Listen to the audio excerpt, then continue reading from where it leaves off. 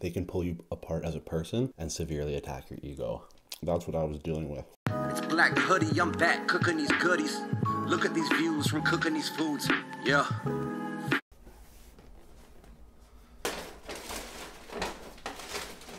What up? What up? What up? What up? Ayo, what up, world? What is good with y'all? Is that a side cam? It is. Hello. Hi, I am here. You're on the side. It's a new thing, I think. Maybe. We'll see. We might do it.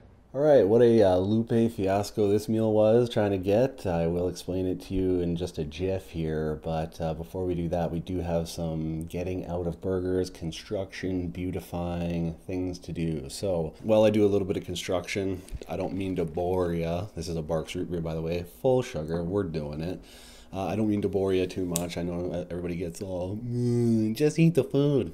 I got a little bit of a story to tell, okay? This is my personal narrative. So while we're doing this, I've watched Ben Dean in the past crush a 4-patty quarter pounder, so like a quadruple quarter pounder. Ever since I've seen him do that, back like I'm talking months ago, I've been thinking about it and thinking about it and thinking about it. And I was gonna do it today as well because I wanted to join that Quattro quarter pounder club. So I guess a pound of beef if you really think about it. But I decided against it. And I'm just going to do 2, but I'm going to doctor them up and make them real delicious and nice. And make them a little more in-and-out-y, little California style. So, on the side cam, Get yourself a nice glimpse of that cheesy, beefy deliciousness. and then we construct. So all I want to do here is take these tops off. I brought my own home sliced tomatoes and my own lettuce. And luckily enough, McDonald's here provides mac sauce. And what I'm gonna do is I'm gonna spoon on a nice helping on each right in the middle, because I want that sauce smack dab jab in the middle.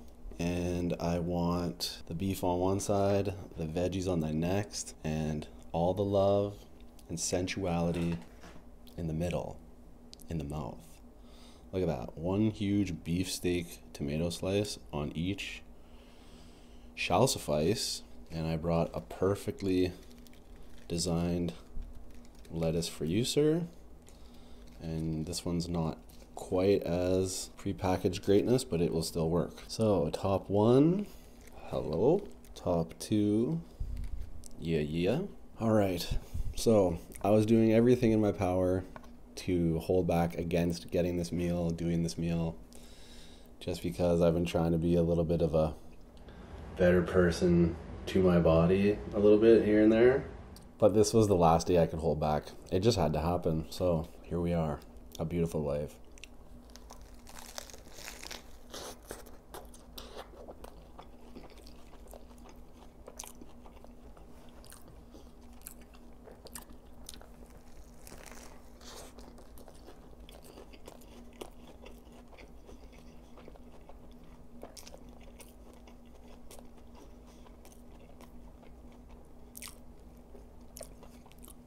What a beautiful thing.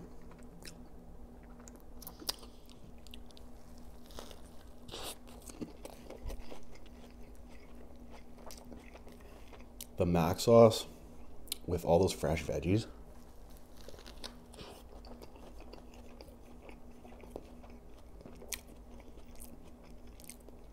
It is so good.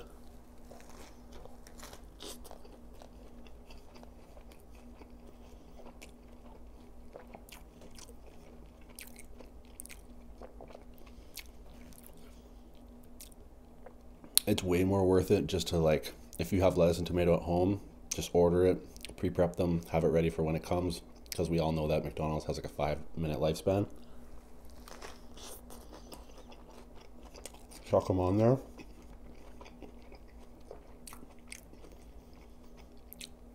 Every time I order lettuce and tomato,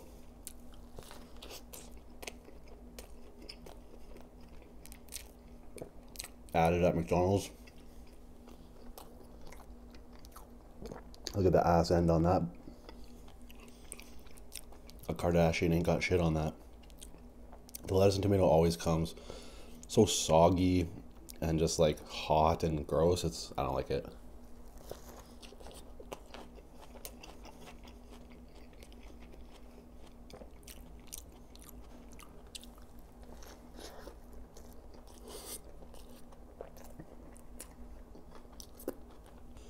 take initiative and do it ourselves.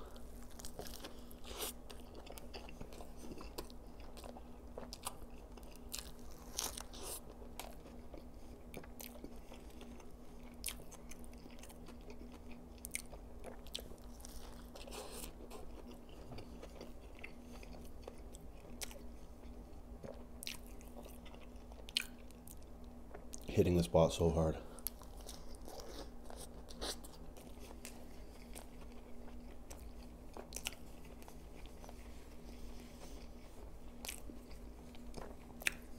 I haven't eaten in like 20 hours. This feels so devilish, a full sugar root beer.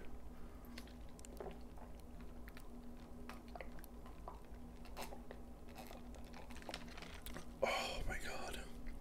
That's so good. All right, now that we have a moment to breathe and have a few fries, I will enlighten you. It's a really simple, short story. I'm a dumbass. As you can see, I'm in another new setup, as opposed to the other videos that you've seen where I was in a different setup as well.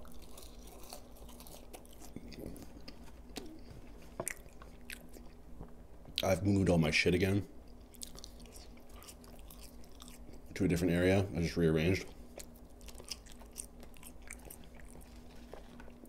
Trying to figure out a long-term solution that I'm happy with.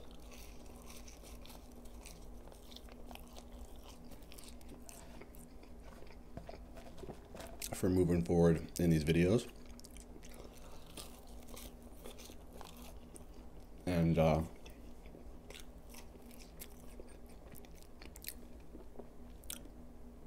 that would go as far as to say that where I am now is not my same address as I used to live at. I know I have to address that with you guys. We'll talk about it. Like I said, when the time's right.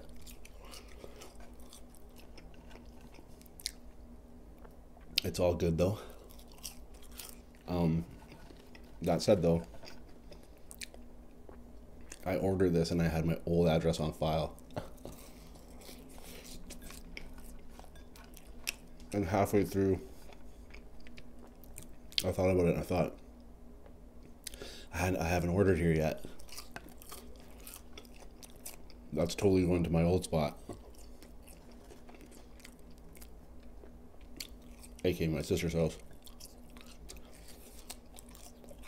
So I had to like hit up the support and do like all this redirection. And the main disappointment with all that is that it's very hard to get hot, fresh delivered to McDonald's. Like, it has to come boom right then. You have to get to it right then.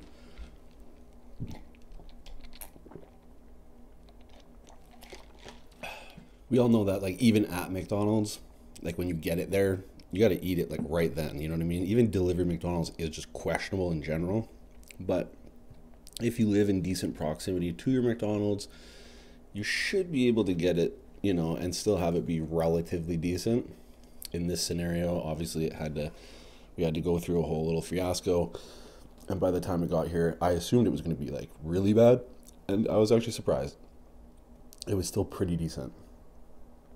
So,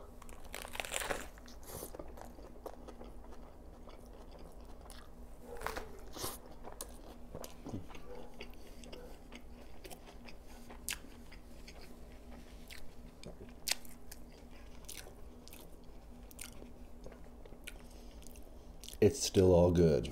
Now, as far as the side cam goes, you gotta hide your head behind it. But as far as the side cam goes, I'd like to explain that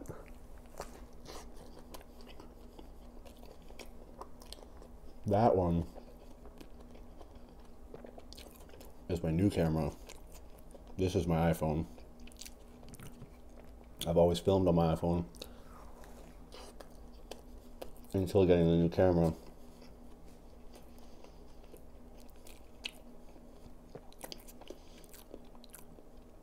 With me moving the setup and stuff and new lighting and everything, I was just troubleshooting.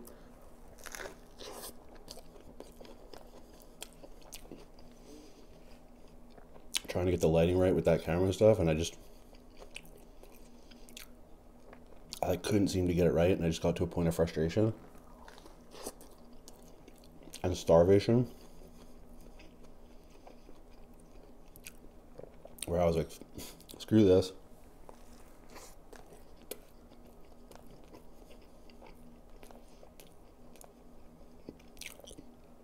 I'm gonna go back to Old Faithful iPhone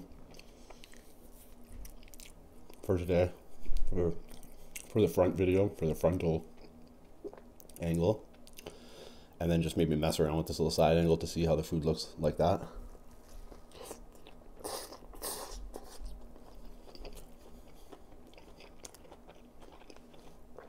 In future,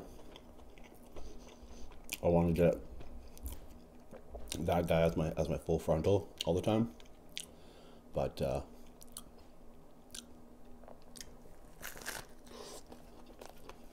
just got to get some settings figured.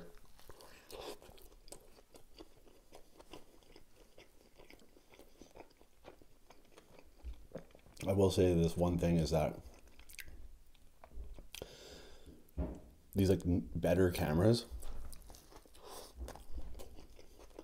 though amazing for like a lot of different stuff, when it comes to both your vanity and insecurity, the iPhone has your back, because I feel like camera phones are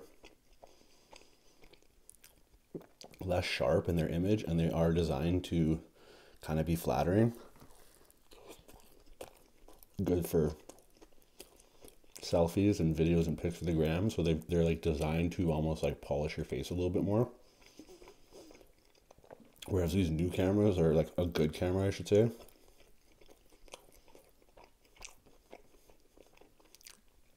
they can pull you apart as a person and severely attack your ego.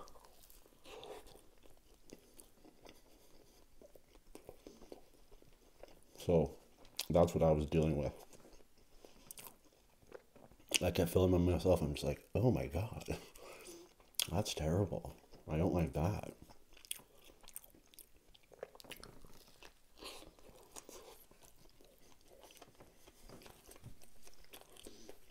So, troubleshooting. That's the thing with technological upgrades. Anytime you're technologically upgrading,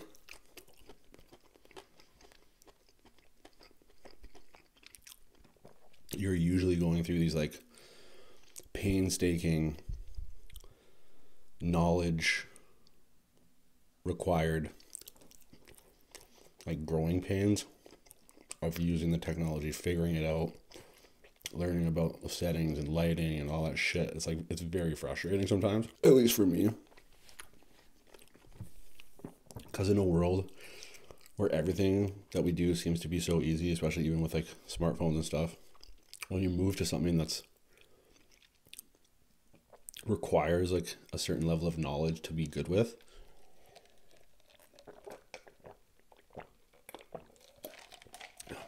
and all you want from it is to be better than like the iPhone, but just you want it to be like easy too. You're like, can't the auto mode just like be like, I'm not looking to be like film professional level. I just want it to be like a little cleaner, a little nicer, a little this, a little that, you know, but just kind of do it for me.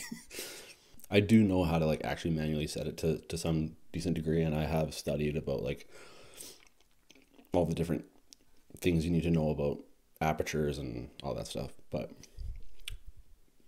I'll get there, because I don't want to just rush something and then have it come out like just garbage and just be like uploading stuff that I'm not like cool with, and it's just, and then wasting eating calories having this video that I can't upload because I hate it. Anyway, those were crazy delicious. That root beer was something else, to be honest. I'm not gonna lie. Hope you guys enjoyed that one. A little more interesting maybe than the older ones. Till the next one, you know what to do. Eat good, live well, stay true.